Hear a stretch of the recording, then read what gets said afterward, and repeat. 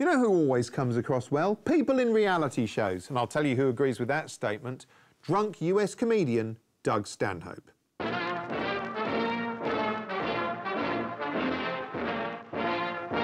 I'm Doug Stanhope, and that's why I drink.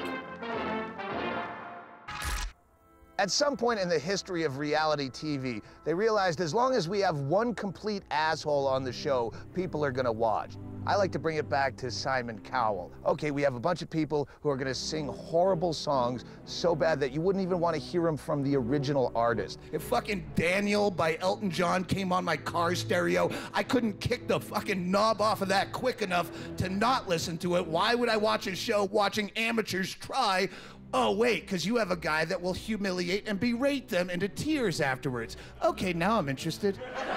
I actually said to Paula when the song finished, what the hell are you supposed to say constructively after a performance like that? Whoopee. So once they have that formula set, they realize we can use this in any setting for a reality show, as long as there's an asshole. Okay, we got an American Chopper. You're watching people build a motorcycle. How interesting can that be? But wait, the father is a shithead, and he's really mean to everybody. Let's tune in again and see how this goes. I'm gonna bend it and see if I like it. What we should have done is move these out, jackass. When you watch reality shows, ask yourself, would I watch this in real life? Would I actually go to a pawn shop? Stand around waiting for someone to cash in their valuables to pay their fucking cable bill or buy more fucking rock? No. But you would if you had added an imbecile like this fucking guy. I just need $150, that's it. Nothing. You can't do nothing. Nothing. Like, there's so many of them, they have to have depleted the supply of dicks on the planet. Like, a lot of the shows don't even have really good, strong dicks. People aren't dicky enough. You have to settle for a curmudgeon or a nitpicker. Storage Wars is a show where they bid on abandoned storage units. Their dick is a guy that outbids all the other people and jack up the price. And his signature dick move is when he bids, he'll go, yeah! All right, if you're ready to go, I'm ready to go. Got a big old nice 10 by 20 unit, $500. You give me 7.5 there. Yeah. I got 5, 600, 700, 1,000, 11, 13. Yeah.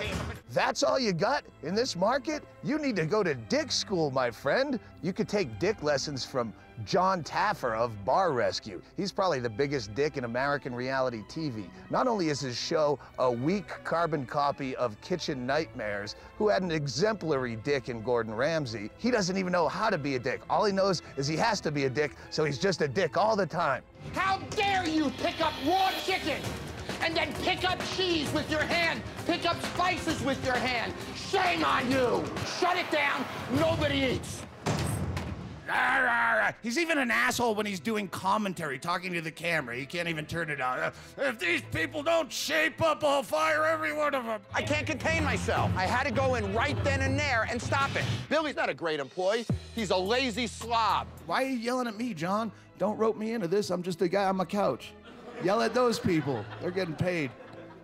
All these shows have created a culture where people now want to be dicks. Kids are looking up at the TV going, I hope I can be that big of a dick someday. I don't have to go to acting school. I don't have to train and learn an instrument. I just have to be a really good fucking asshole. I want to be an asshole like that guy. Fuck Gary Oldman. That guy has to do work. This guy's on everything, and he's just a jerk off.